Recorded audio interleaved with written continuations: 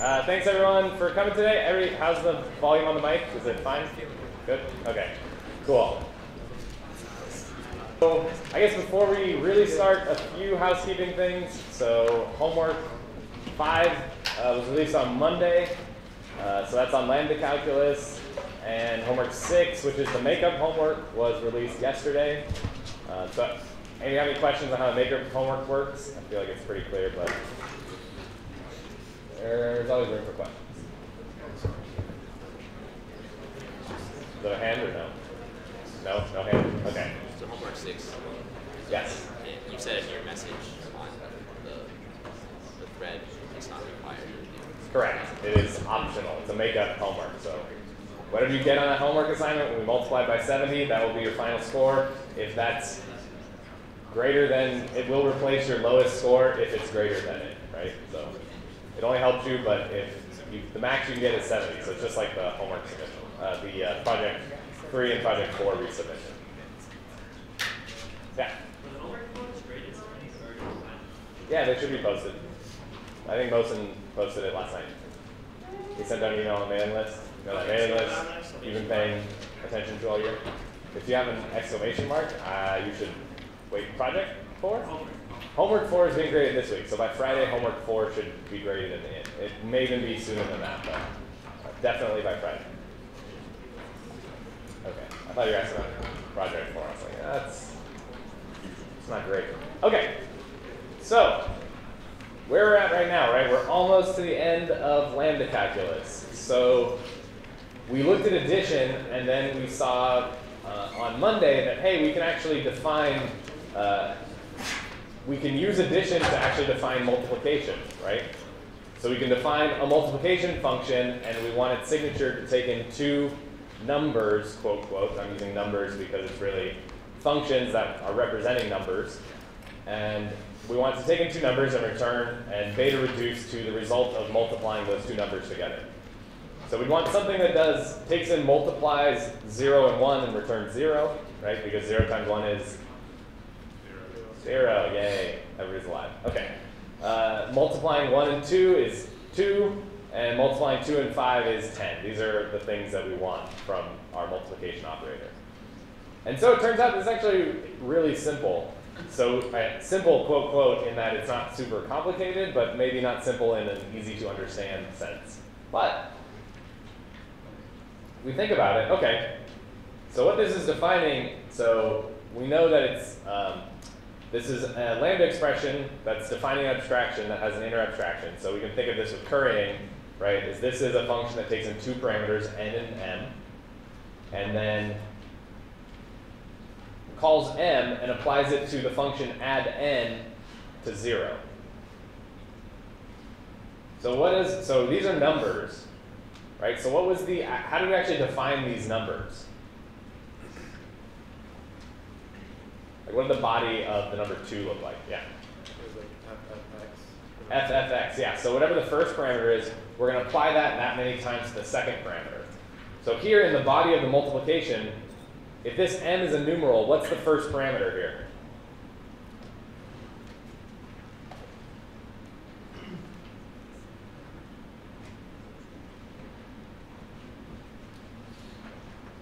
If this is a number, what's the first parameter to this number? The add n, right? That whole thing. And so what's going to happen is that is going to be applied that many times to 0. So we have m times add n to 0, and add all of those results. So that's multiplication, right? So take the second number and add n plus n plus n that many times, however many times the second number is. That's all this encodes, right? So it actually is fairly simple. I don't know, I mean, we don't all program in Lambda Calculus all day, right? So it's not like you just say, aha, I've discovered multiplication. I'll write it down exactly like this, right? It's a big trial and error process. The question? No. Okay, so then let's see how this actually works. So multiplying 0 and 1. Right, so let's expand out the multiplication definition. So we just use this definition that we have. Lambda n, lambda m, m add n 0, applied to 0 and 1. Right. So now I want to do the first application. So what's going to happen here? What am I going to apply?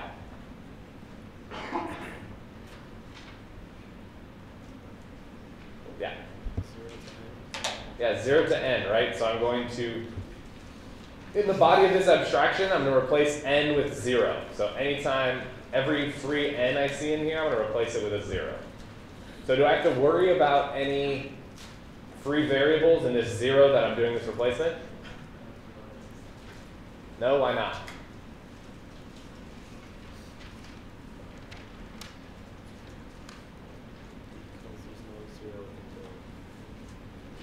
So 0 is a function, right? It's defined as a function. So it's not 0. 0 is not the numeral we know. It is the function that we defined previously in those slides. So why don't I need to worry about a free variable in there? Or I have to worry about renaming because of something in there? There are no free variables, right? The way we define 0, 1, 2, 3, 4, all of those, they're all combinators. So they have no free variables. Therefore, we don't need to worry about doing any of that substitution and changing anything. So we can just replace the n with a 0, right? Just like a function call. Combinator. Got it. Now everybody remembers. All right, now we do the next application. So which meta variable are we going to replace? M with what? 1. Yes. So now we replace that. Great. So now, so 1, we know the definition of 1. So 1 is a function that takes in 2 parameters, f and x, and it applies f to x, right? So we can apply that, right? So this is a beta reducible expression because on the left-hand side we have something with a lambda, and we have application here.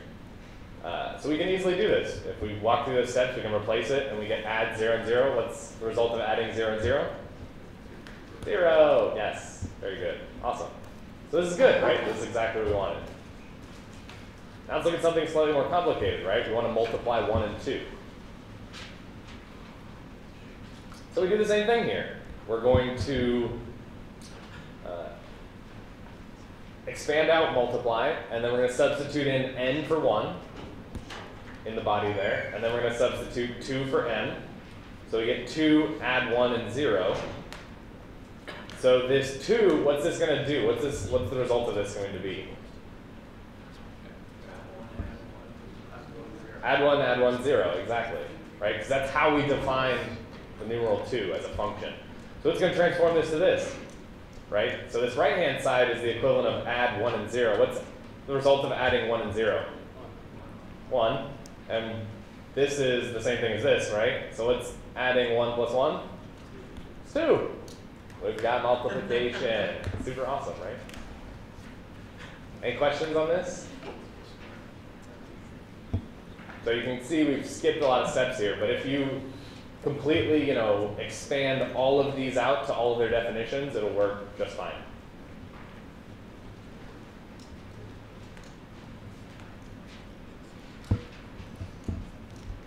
Okay, so are we Turing complete now? So what have we had so far? What kind of operations have we defined on Lambda Calculus? What was it? Addition. Addition, multiplication. We didn't get into it, but you can define subtraction. Boolean. So we defined Booleans themselves, and we also defined Boolean logic operators. Also branching statements, right? So we defined how to do an if statement. We have Boolean logic, true false branches, we have arithmetic. But what do we mean by Turing completeness? What does that mean at a high level? You don't have to give like a precise definition. You can do everything a computer can do, pretty much. Or I guess anything code could do with Lambda Calculus. You want to say that a little bit louder? Basically, we can do anything that like a typical computer could do, or basic CPU. Anything that a typical computer could do. Close. There's a special type of computer that we're talking about here. What was that? Yeah, the Turing machine, right? It's in the name. So Turing complete, right? It means that a Turing machine means that any program in your language that you can write in that language, you can execute on a Turing machine. You could make a Turing machine that could do that. Yeah? Can I defend my classmate? Yeah, absolutely. By the church Turing thesis, anything a computer could do, a Turing machine could do, so it's the same thing. true, but the definition is more focused. I was going to go through that back. Yes, it is. It's similar because pretty much every language that you're programming in is Turing complete, although some languages are not. You wouldn't really think of them as programming languages per se, but something like JSON, right, which is a data standard format, it's not really Turing complete. Okay, so yeah, so code, but it's what we think of code, and the reason why we think of it as code is because it is Turing complete. Yes. Okay. So what are we missing? What can you write a function that you could write in a normal program that you can't write in Lambda Calculus so far? Yes. Yeah, we need some way to loop, right? We have no way to either recurse or do a loop. Right? So far, we've seen we can branch, right? We can calculate, do some arithmetic. We haven't really seen any way of how to loop, right? So let's say we want to implement the factorial function. So what is the factorial function? So n factorial. What's this defined as? What's the base case? 1. Is it 1? Yes. What is 1?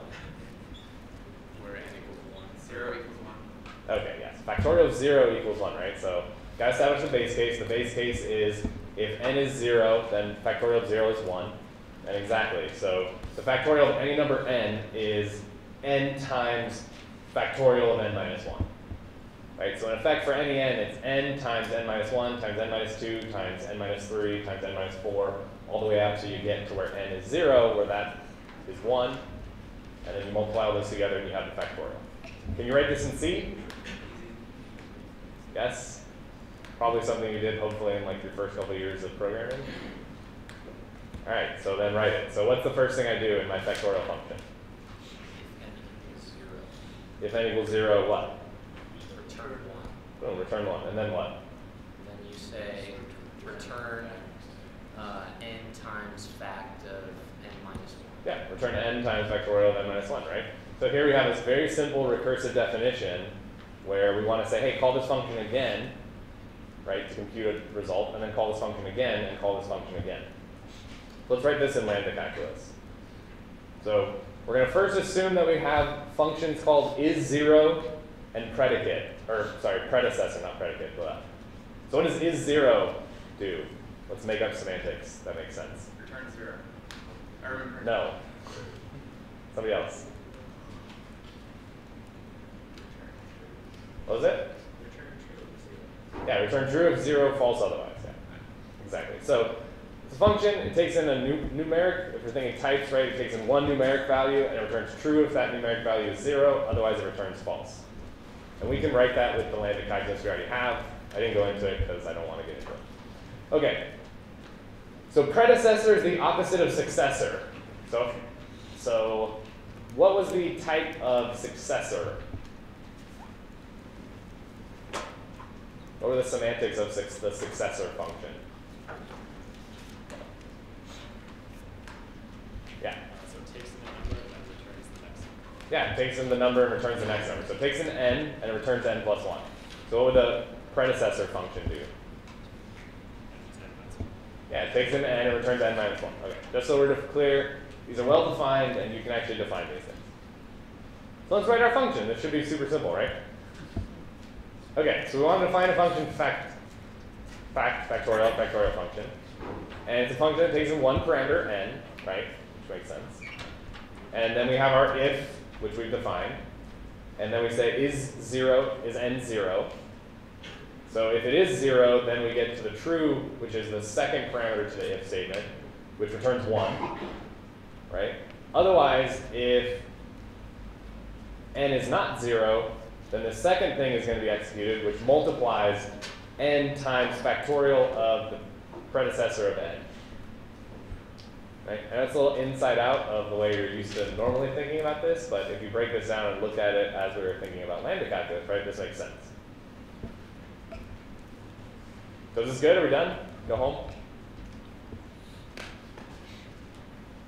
What's the problem with this function? Is there a problem with it? Yeah. We haven't defined naming or assignment semantics. Yeah, well, we haven't defined naming or assignment semantics, right? So what have we kind of used before? Maybe an application. Ooh. Something similar, right? Since factorial would be an expression, and what follows could be like another expression. So what about, so we're using is 0 here, or like molt, right? So how is that different than this fact that we have here?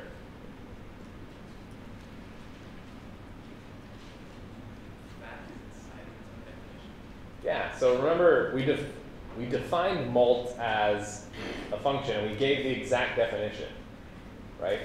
And so we could fully expand that definition. We're saying, hey, molt is just a placeholder for this. You could take that thing and plug it in there anywhere you see molt, right? Which makes sense.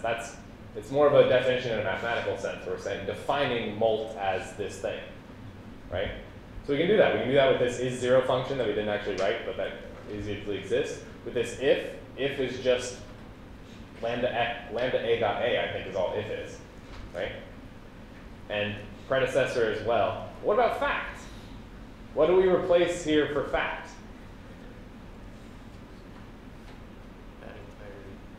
That entire thing. What does that entire thing contain? All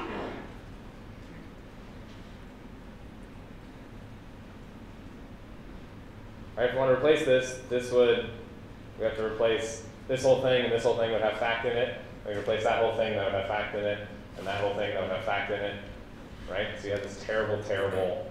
So you can't actually define this in the Lambda Calculus that we've been talking about, right? So you just can't write this function. We can't use the function itself in its definition. Because the way we've been doing things, we just can't do that. So do we give up? Go home? Oh. Okay, no, this is where other people invented, I think it was Alonzo Church was the one who came up with this combinator. It's called the Y Combinator. It looks super weird, but it looks like this. So it itself is an application, and on the left-hand side, and it's the same thing on the left-hand side and the right-hand side, so to prevent you from kind of looking at both too hard. So we have lambda x, lambda y, so this takes in 2 parameters. And it takes the second parameter and calls it on x, x, y in the second parameter. And then we have another application that does the exact same thing. Seems strange. Yes. So let's look at this y food. Right? Let's apply this to food.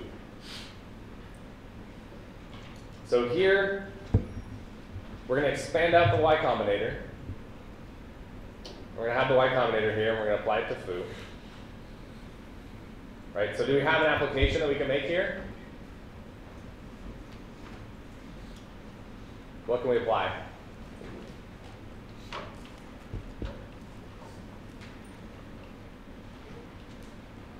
Is anything a beta redux? Can we reduce anything?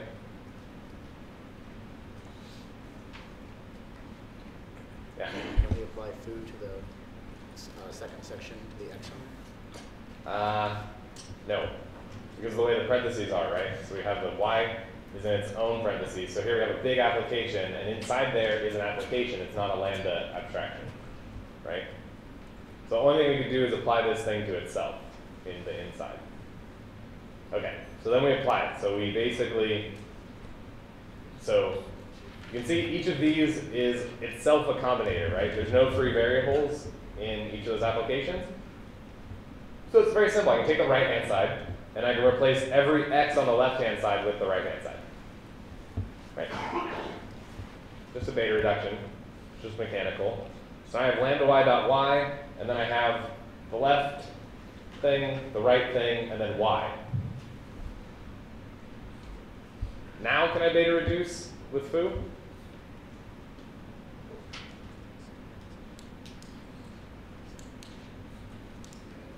Yeah, because it's in the form, the left side is a lambda function, right, is an abstraction, and the right, it's a lambda function applied to something, which is an expression. So now I can take foo and plug foo in here for y. So it's going to be foo, and then this thing. And remember, I'm not going to replace this y, because this is guarded here, right? This y refers to this y. And I'm not going to replace this y, because this y refers to this y. I don't replace this y, because this y refers to here, and this y refers to here. So I just replace foo here. oh, sorry, but I do replace this y. Yes. I replace this y because this y is bound to this meta variable here. You got to make sure the parentheses match. Yes, okay, good. So this abstraction is bound, this abstraction xy is only bound here.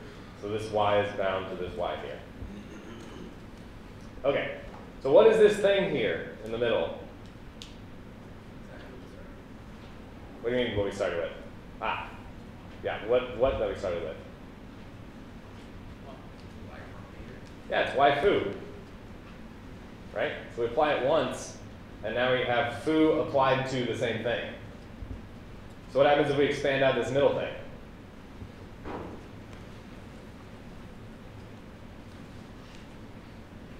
We just did this, right? We can expand y foo, and it's going to give us foo applied to y foo. And we can expand this y foo, and it's foo applied to y foo. And we can keep going out and out and out infinitely forever. Did the first foo? Why did the first foo replace? This one here? No, the very first time you actually applied foo to y. In here. This foo replaces this y at the front here Oh, I see. and the y at the back. Exactly. So yeah, that's why there's a second foo here. So you can see it's basically in this form, kind of, where we have y is that function, and then x, these x's are the new y combinator, and the y is the function again. From the definition, that's kind of how we get that. And so this will go out to infinity. So it turns out you can create recursion from this. So this is kind of crazy, but it's super awesome. Okay, this is a function we want to define, right? We want to define factorial is this thing, because that's what makes sense. The problem is we can't actually define this factorial function, right, with itself. So what we're going to do is we're going to abstract out that function f, that factorial function, and we're going to enclose this thing in a new abstraction and abstract over that function f. So that function f that we call is not yet defined. It's a parameter to this abstraction. And then we're going to close that whole thing with the y combinator.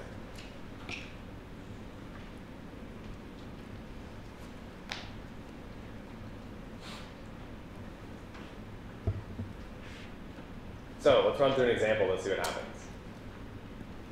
Okay, we do factorial 1. And this is actually incredibly complicated, so I'm going to go through one example. Okay. So we just substitute in 1 here. So we have the y combinator, and then we have the definition of our function that we want factorial, and then we have the parameter 1. Right? So I'm going to apply the left, I'm going to do a beta reduction on the leftmost side first. So here, oh, actually first I'm going to expand, okay, yes. So we're actually not going to go through the steps of expanding the y combinator because that is crazy. So what we're going to do is we're going to use what we learned before.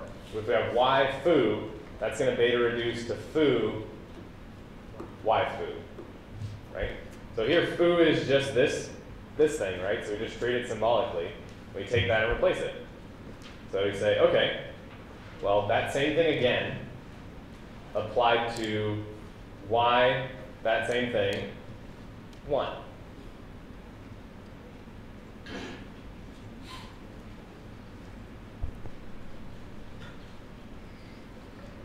Okay, now we need to do our first beta reduction. So, what can I beta reduce here?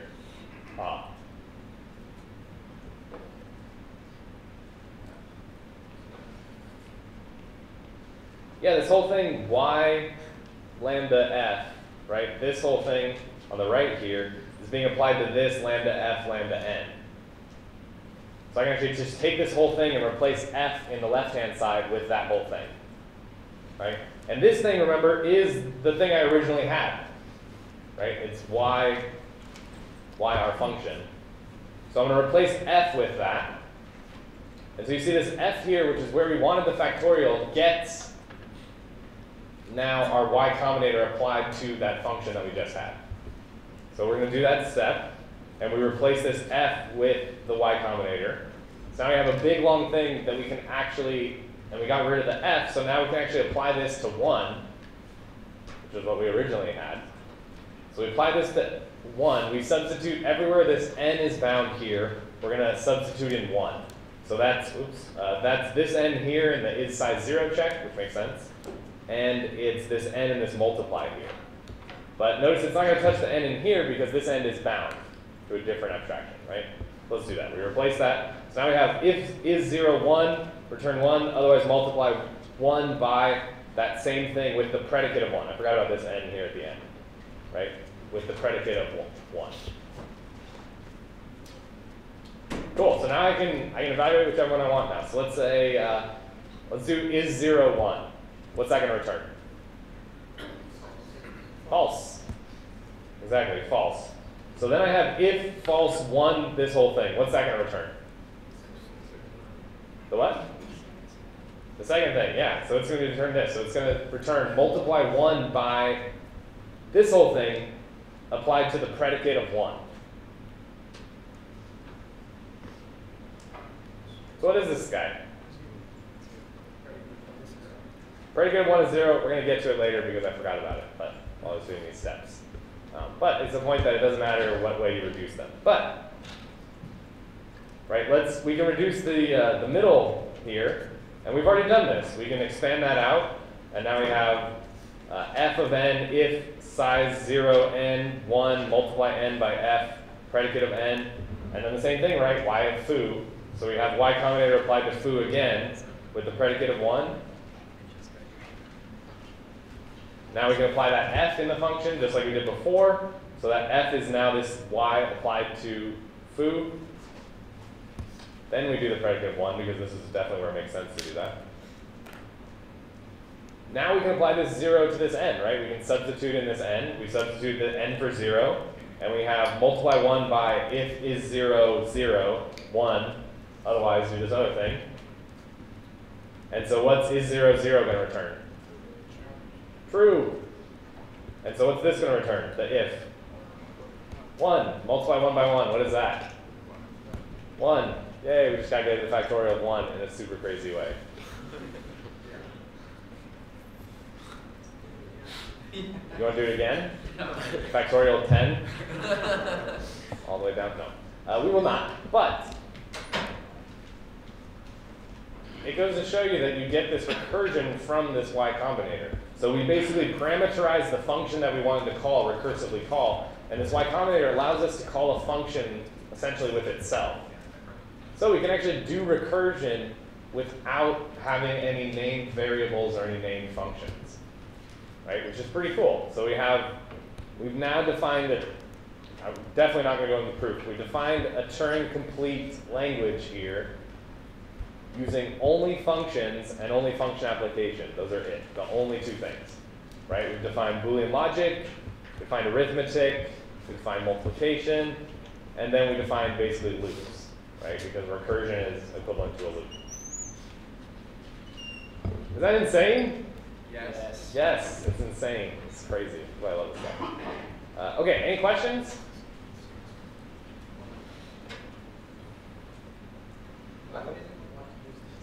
Why would anyone want to use this? No artifacts. What do you mean no artifacts? They're like, you don't have like variables that'll change, so anything you do automatically will know that it's the right turn. Yeah, so one of the things, right, I mean, you got to think about compared to Turing machines, right? So that, you know, you're not going to program in this just like you're not going to program in a Turing machine. But the question kind of is, what's the most simplest form of computation, right? And to me, this, I mean, there's no variables, there's no infinite tape. There's no this machine that can move left or right. All this is function application. And yet it's just as expressive as Turing machines. And it's just as expressive as your C program or your Perl program or your Python code. Yeah. Since logic is infallible, if we Right, keep going. Keep going. Well, I mean, the rest depends on that. Okay, keep going. I want to see where you're going. I don't know if I agree with that statement, the premise, but. Would Y combinators must exist if recursion exists? Okay, Because so logic if I tell you that wait, say that again. So you couldn't have a universe in which you have something that's recursive without Y combinator in logic, or a Y combinator in logic without. I mean, they are necessarily the same thing. short answer is probably I don't know. Okay. The longer guess is you have to have that. So it's one of those things. It's like a chicken and egg thing, right? It's like if I tell you that this is a Turing complete language, then you must have some way to loop or recurse, right? So if I tell you that, it's up to you to find it. But this isn't how these things started, right? So they started with Turing creating his Turing machines and Church and all these other people developing Lambda Calculus. And then at some point they were fighting over, well, what's the actual true way to, what does it mean to compute something, right? Is it something that's computable on a Turing machine, or is it something that's computable with Lambda Calculus? And then they kind of proved that they're actually equivalent. So they probably used these properties to prove equivalence, is my guess. So it's more like it came in that direction, right? Like, if you have a language that you can do logic, arithmetic, and unbounded loops. So they popped up in different areas and then just happened to be. That's crazy, right? Yeah. Yeah. Are you basically assuming that division would be the same as multiplication in the way it's defined? My intuition is similar but harder. It's probably how it works. Well, we can do division. Oh, heck yeah. Yeah. If you worked hard enough at it, I'm sure you could find division here. Yeah, everything. You could do fractions, you could do exponentiation, do derivatives maybe. I don't know. I may be getting out of my depth, overclaiming things. Any other questions on this stuff? Okay. So that kind of actually wraps up the class here, which is super weird to say. It's been a short but fun 15 weeks. So I kind of want to go back a little bit because I've been thinking a lot about this class, and hopefully you're not sitting there going like, man, I just wasted 15 weeks learning about junk that I'm going to forget about for the rest of my career. Oh no, nervous giggles because we had those thoughts. No, the more I think about it more and more, okay, you're probably, so leveling with you, yes, you're probably not going to be writing a compiler in your life. Like a legit, taken in brand new programming language that you created and spit out x86 code. It's possible, so I hope part of the reason why you should take this class and the thing you should take away is that it's possible, right? You can do it. You can write your own crazy programming language and write a compiler for it. You've written, I don't even know how many parsers now, right? You're pretty good at parsing, I hope. You understand how to loop over the data structures and how to create intermediate representation, right? These are not things that only programming gods do, right? This is basic bread and butter computer science stuff. So that should never deter you in the future. The other thing is these things come up all the time in places where we do not call them compilers. So if you're ever parsing something, parsing some input, right, you're essentially building a tiny little compiler using stuff you learned in this class. Like, what does a web browser do? Parses HTML. Yes, it takes bytes from a server and parses those bytes into HTML into a graphical representation to display to you, the user. It is legit, even just not thinking about JavaScript or anything, it is still a compiler. It's taking random raw bytes and trying to make sense of it. And that's using the stuff that we learned in this class. Those cases exist all the time. Even data formats, right? Reading in a JPEG image, reading in all these kinds of stuff. You're essentially parsing something. So I would find it highly unlikely that you go your entire career without ever having to parse some weird data format. So hopefully you realize, well, maybe these are kind of useful. Or hopefully the projects help you become a better programmer. That's also a sub-goal of this class. Cool. OK, with that, we'll go to midterms. So thanks. All right. First thing that everyone wants to know, midterm stats. So the median was an 84. The average was an 81. The standard deviation was 13. The min was 41, and the max is 100.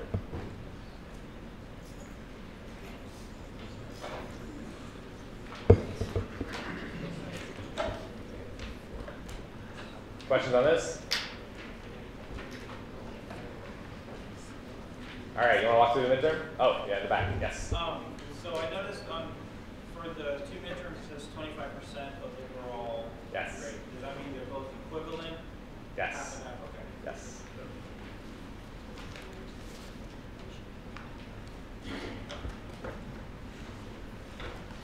Okay, look at the midterm. Okay, this is for version 1. So we'll go over this. You should be able to figure it out based on your paper. So even if you're not version 1, it should be very clear. Okay. Global variables are allocated on the stack. Oh, and when I say we go over it, I mean I'm not going to just tell you the answers. You have to tell me the answers. So global variables are allocated on the stack. False. False. Where are global variables allocated? It doesn't matter, not on the stack. Okay, good. In the CDECL calling convention, the callee creates space on the stack for local variables. True, right? And it makes sense, right? You actually don't want the caller to create the space because the caller is just calling some function. It shouldn't have to care how much space it needs for local variables, right? Okay. In the CDECL calling convention, the callee pushes the arguments onto the stack. False, right? By the same reasoning. How are you're the function that got called. How are you supposed to push variables onto the stack, your parameters onto the stack, right? The arguments come from the person who calls you, so they definitely should be pushing things onto the stack. You can ask questions if you have questions on these, by the way. Raise your hands. No, normal class stuff. Okay. On the x86 architecture, all memory addresses on the stack below the stack pointer are garbage. True? Depends on which way you look. Not really.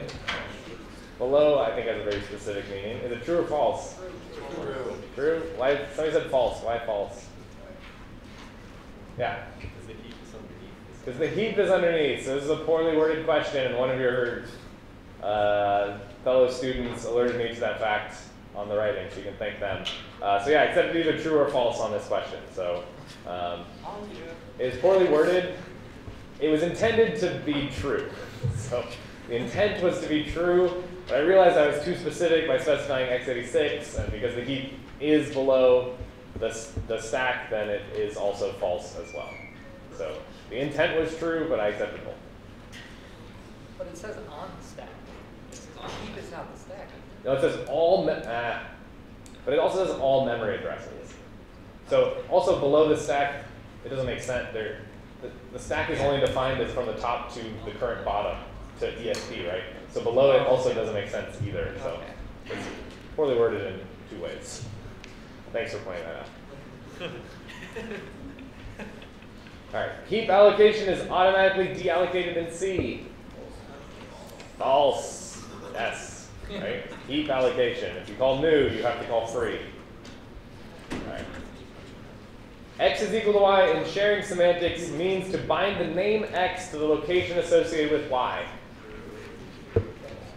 True, right? So here, this is definitions of sharing semantics. Okay. Anonymous types do not have a name. Exactly, they are anonymous. They do not have a name. The compiler may give them an internal name, but they do not have a name. Yeah? You just answer it. It gives them an internal name. But it's not, that's not its name. It's an internal name that's only relevant to a compiler. But we don't have the definition of name anywhere. To know whether it was internal or external. It just said name. No. I made that very clear when we went over the practice midterm.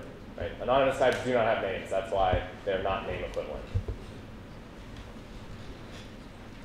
A dangling reference is memory that has been allocated on the heap, has not been explicitly deallocated, yet is inaccessible by the program. False. What is it? What was it? Garbage. Yeah, garbage memory is memory that's been allocated on the heap, has not been explicitly deallocated, and is inaccessible by the program. What is a dangling reference? A dangling reference is when you have a reference to memory that has been freed already. So here the big difference is you don't set the pointer to null. Right, exactly, yeah. So if you, it'd be like returning, yeah, if you freed a variable and you still have a reference to that memory, that is now a dangling reference because the area that that memory points to is free, has been explicitly deallocated. All right. Programmers define new types of type constructors. Yes, you have to do that, right? Type constructors. Okay. In Linux libc, malloc allocates new heap memory for the program by itself. False. What does it call?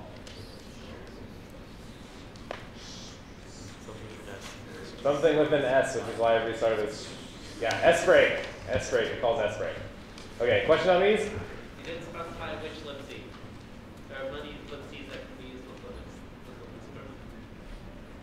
Linux. No, good try. It was pretty good. I agree, but it's clear from the context of the class. And explicitly because we covered that for 2 days. So, okay. All right, problem 2.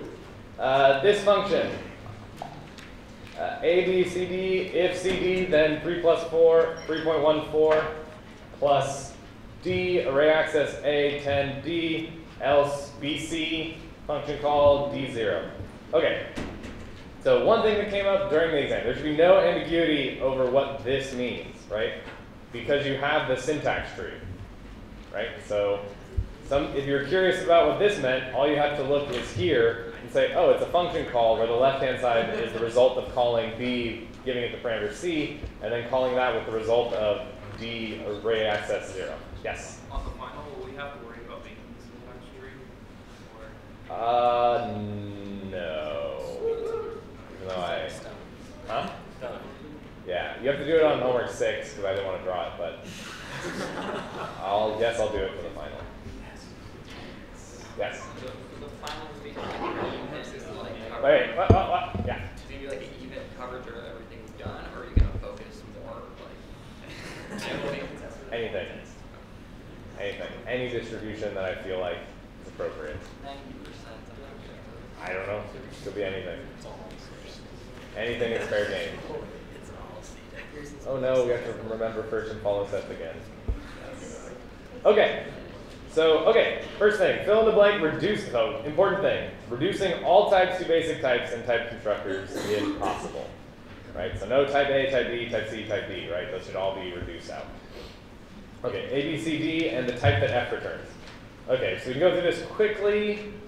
An easy thing, so we know, okay, an if branch means that, so whatever the if branch returns is what F returns, right? So we know that the plus branch and this branch have to return the same thing. And so we know that this thing is 3.4 plus something. So this is a real, this returns a real, the addition of 2 reals returns a real. If this branch returns a real, that means this branch also has to return a real, which means F has to return a real.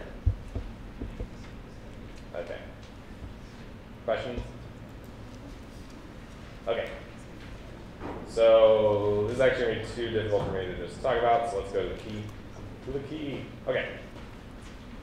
So A is a function that takes in 2 parameters, one an int, one an array of reals, and returns an int. So if we look at A, we can see A here is a function.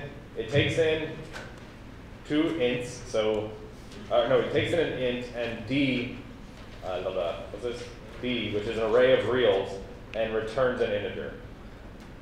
Which makes sense, right? It has to return an integer because it's being used in the array access operation. So it's got to be an integer. Okay. This one was cool. B was cool. So B is a function, if you look here, right? It's a function that takes in something of type C, and whatever it returns has to be a function, right? And we know it has to be a function because it's being used on the left-hand side of a call operation. So just like Lambda Calculus says functions that return functions, right? This is exactly what this is. It's a function that takes in, what was C? It takes in an array of reals, and it returns, oh no, it's a function that takes in an array of reals and returns a Boolean, and it returns a function that takes in a real and returns a real. So this is a function that takes in a real and returns a real. Yes, because D is an array of reals. And C is a function that takes in an array of reals and returns a Boolean. That's what I was saying. C, array of real is Boolean, D, array of reals, F returns real. So I don't know why, I try to make this easier by not putting the type of F, right? Just the type that F returns. And yet some people still put F type here. So you're gonna lose a ton of points, but reading is important. Okay, any questions on here? So these, it doesn't matter how complicated these things are, functions, returning functions, right? You just apply the same rules over and over, right? And that's the way it goes. Questions on this?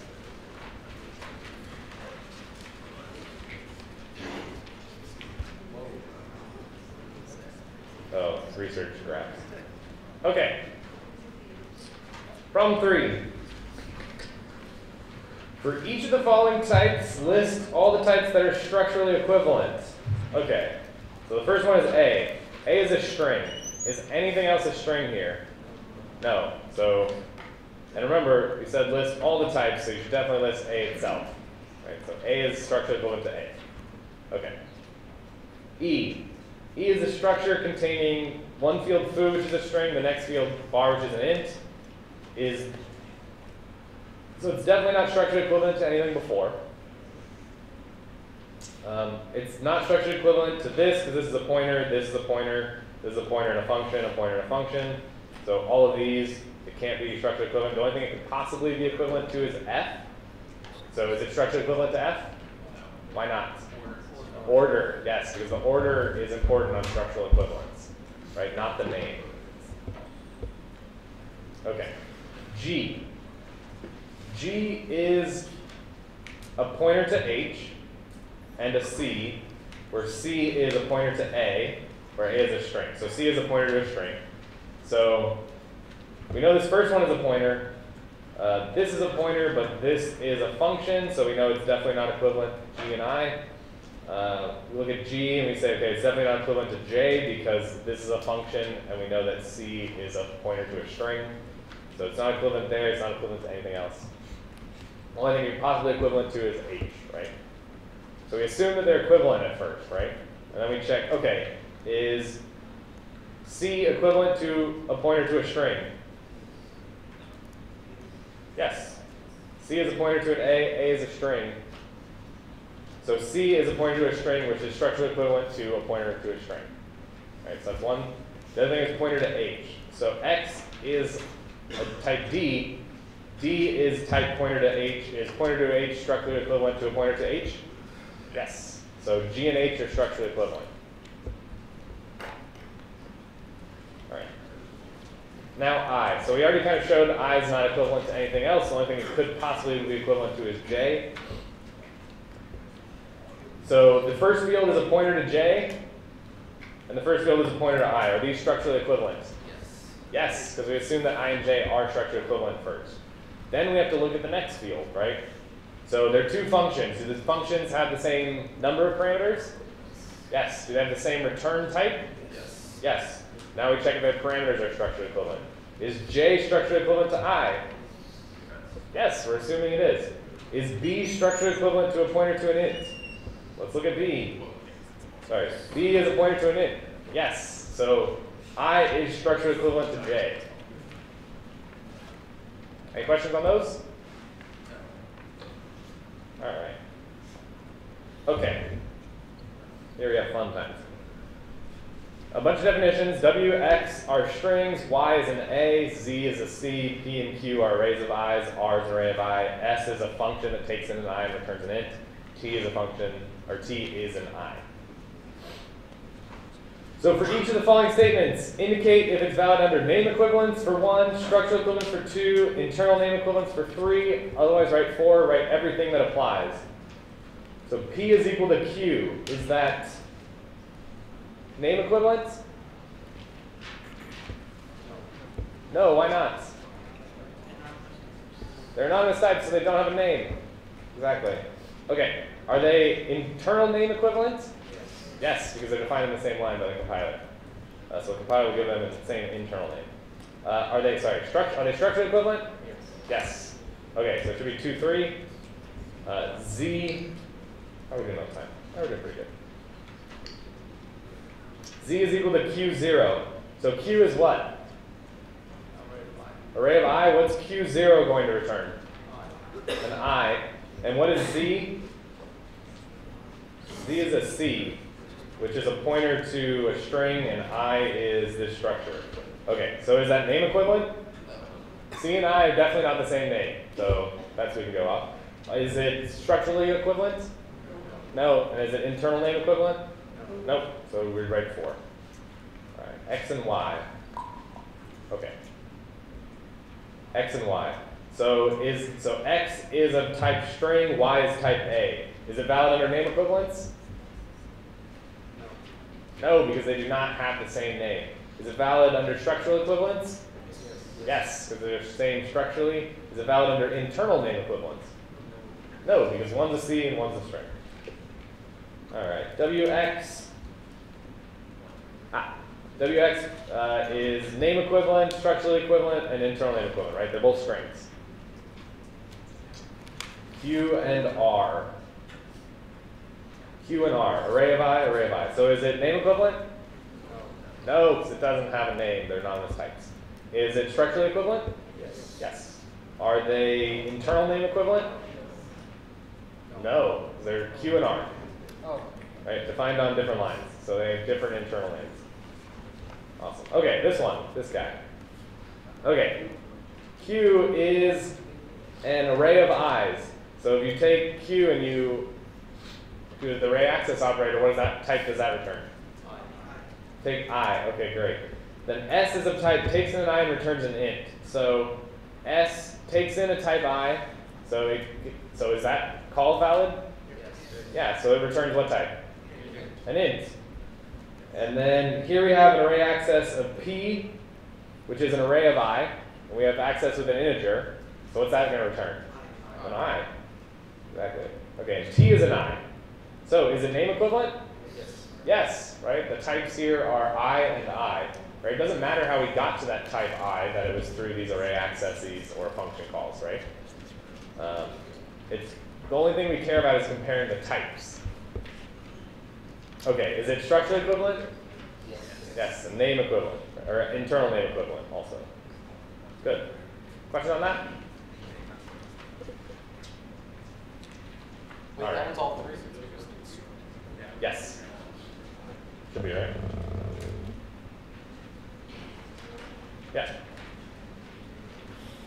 Why did you get more points than you should have? You should come forward. Okay. All right. Consider the following code in C syntax. Is there an equivalent of paint to this thing? I have a whiteboard, but it's not going to record if I do it on the whiteboard.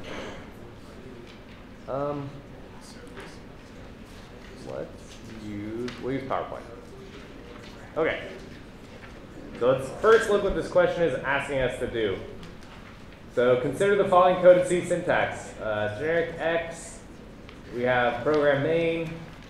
It says draw the program stack at the first execution of location 1. Label on the stack all function frames, and inside each function frame, label the parameters of the function, the value of those parameters, the function's local variables, and the values of those local variables. You don't need to follow precise CDEFL calling convention. Assume static scoping and pass by value semantics. Okay.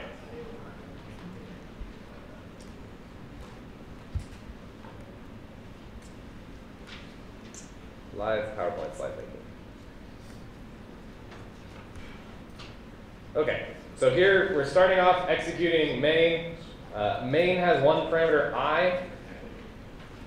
So what's the value of I first?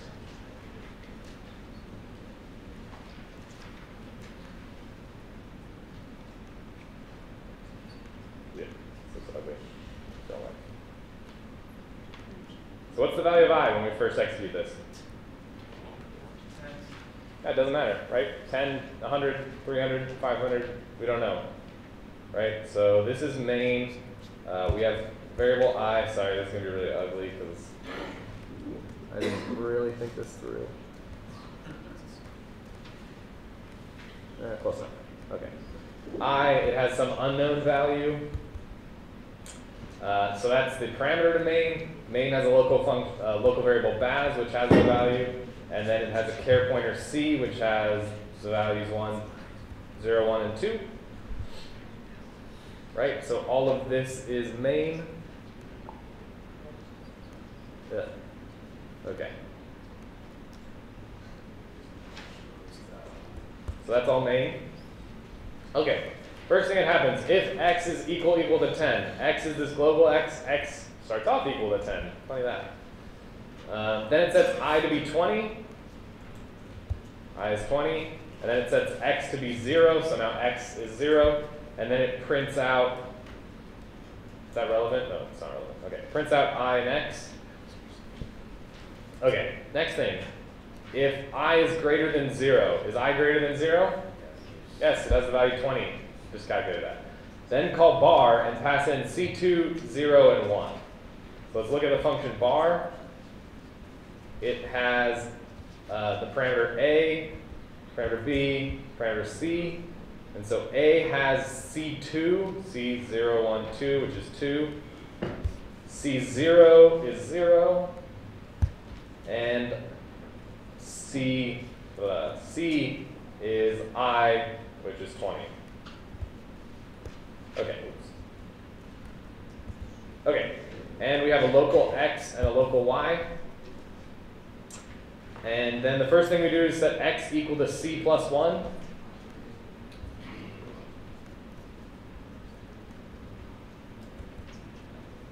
Okay. Now, important things. This function call, what happens first? Foo, right? We're calling the function foo, and we're passing the result to bar. So we have to go create a function frame for foo. And what are we passing in here? So in function foo, we have alpha as a parameter. We have beta. And then alpha is c, which we know is 20. And beta is b, which we know is 0. And then internally, it has its own internal a. First thing foo does is set a to be 10. And then it sets x is equal to x minus 20. X was 0, now it's negative 20. And then what are we returning? The result of calling main x, right? So we need to create another function frame for main, which has a parameter I, which has the value x. What's the value of x? Minus 20. So we go back to main. We say minus 20. We have a new baz, which doesn't have a value. We have a new character c, character array c, 0, 1, 2. And then we say, is x equal to 10? Nope, it's negative 20. Is I greater than 0? Nope, I is negative 20. And then so we go into location 1, and we stop, and this is our stack here. So we have main bar foo main.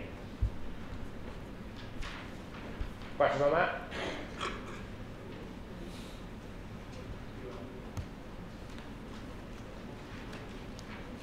All right.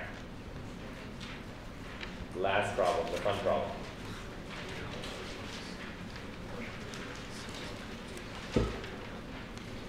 Oh, we got 5 minutes. Okay. Well, I'll show you the answers first, and then we can talk about what they are. Okay. So here's a function, similar-ish, but different. Or no, that is similar. Okay. Use static scoping, and basically you're asked if it's passed by value, what's the output? If it's passed by reference, if it's passed by name, what's the output? So if it's passed by value, this is the output. 042, which happens here in the function foo. A is output. The value of A is 0 from right here. Star B is 42. The next thing that's output is C, 0, 1, and 2. Remember, this is passed by value, so they don't change, 0, 1, 2. And then we print out 10 and 20 here. 10 is from here, and 20 is from here. So why didn't this Y change? Passed by value. Yeah, it's passed by value, right? So we malloc a new memory address, and we copy that memory address, and we put it in the value for Y on this assignment statement, right? So this is exactly what we've been talking about for assignment semantics for pointers, right? So have a box, the circle in there is the result of this malloc call. Then we set star y, which is what y points to. We're going to set that to be 20. Then we call foo. So what happens with b here in foo?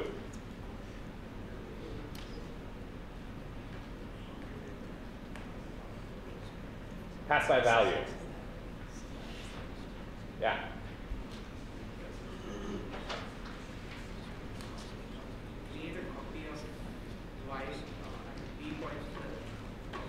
So we create a new, so it's passed by value, right? So b gets its own box with a circle, and we copy the value that's in y to the value in b. So b, now the value in it is that address of that thing we just malloc, right? So when we say b is equal to malloc new size of an integer, right? Malloc creates a new box for us, and it takes that address and puts it in the value of b. So now b has a memory address. It points to this new malloc memory location. But did that change y? No, because they're completely different, right? The values are different. And now when we change star b, right, we're changing this new b from this new memory we malloc. And then this doesn't change anything on pass by value. This is why we get this output. Yeah? Suppose that malloc statement wasn't there. Mm-hmm. And you, in the function, you just put star b is equal to some other value. Would that change? Yes. So it's still, so that's the thing, right? Pass by value is you can't change what you pass in, right? So the whole point is you can, so in pass by value, you can never change what y, the value that's inside y. Now, because what you're copying in is an address, with the star operator, you can change what y points to, but you can't change y itself in pass by value.